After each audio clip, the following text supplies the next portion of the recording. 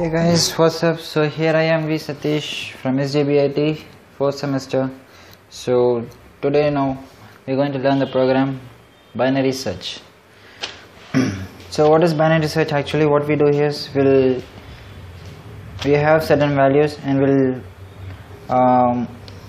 check in the procedure, like we'll initially check it for the middlemost value, whether it is, we'll compare with middle value with the key value. If it is lesser, we'll go for this part and we'll find the middlemost value. Again we'll find which is lesser and we'll go that to that part.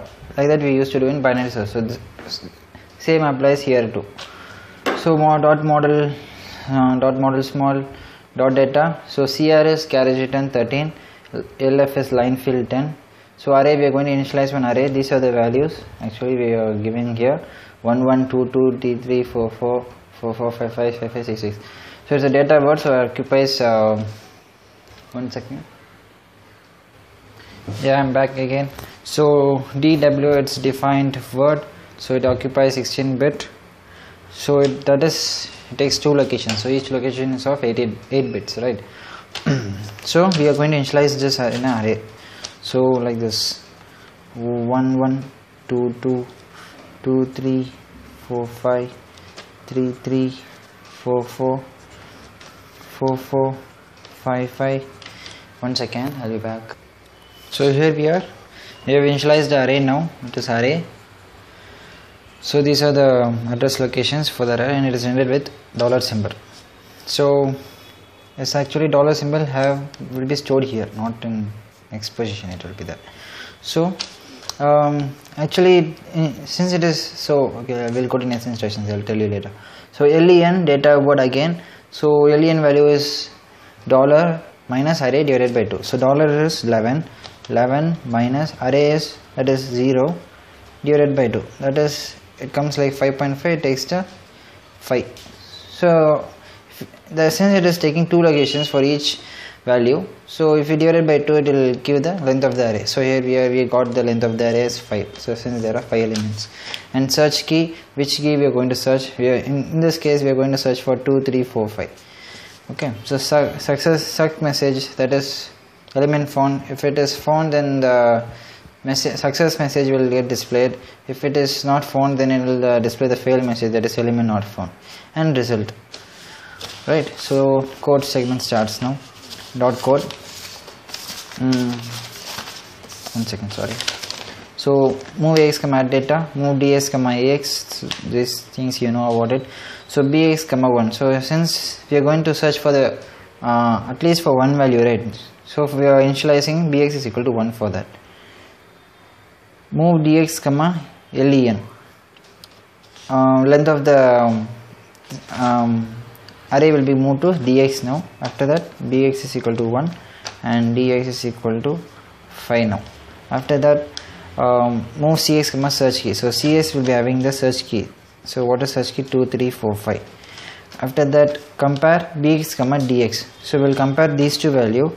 So if bx is greater, then it will go to failure, because initially what we'll do here is we'll check it for, we'll find the middlemost position, and from that we're going to compare with cx value. So in here which is middlemost position is 6 to right, 4 4 5 5 will be the middlemost position, maybe I guess so, we'll check it later. So we'll direct to middlemost position. So if the search key is lesser, then dx value will be decremented. If search value is greater, then bx value will be incremented. So like this we are going to do now. So we'll check it now. See here. So we'll compare. So it is lesser, so this failure won't get execute. So it will go to move ax comma bx. So bx will be moved to ax, that ax is equal to 1. After that, add ax comma bs. So we're going to add these two, that is 6 is going to become 6, and we're going to divide by shift right, means it's equal to divide by 2, right? So ax will become 3 now. So if you see here, this part will make the SI register value, SI index value to even numbers, because every time if you check out here, 0 0 is even, 2 4, at these positions only the new value will be getting. So from 0 if you check, means 11 2 2, it's a combination of a single element. So next element starts from at even only. So in order to make it even, so we are going to do these instructions so that the index register will be having a even value.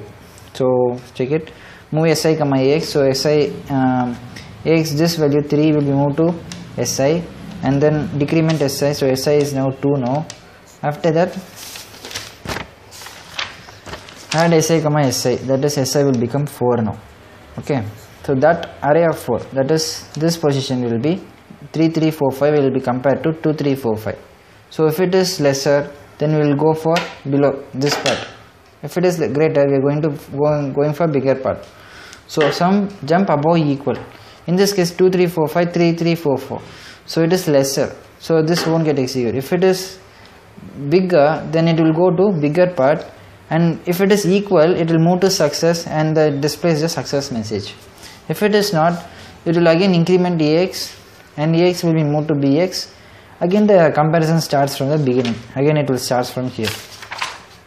So in our case it is lesser, so we will go for decrement ax. So ax will be decremented, that is ax will be equal to 2 now. After that it will move to dx. So dx will become 2 now. Dx will become 2. After that again jump again. So jump again means again this value will be compared, that is bx is equal to 1 and new value dx is equal to 2. So these two will be compared. It is again lesser, so it is not above, so failure won't get executed. Again it will go for next, that is again the same execution occurs. So initially we are checking for this, it is not, so we are moving the index value to here. So next it will check for this, because it is less, it's going to check for the upper part.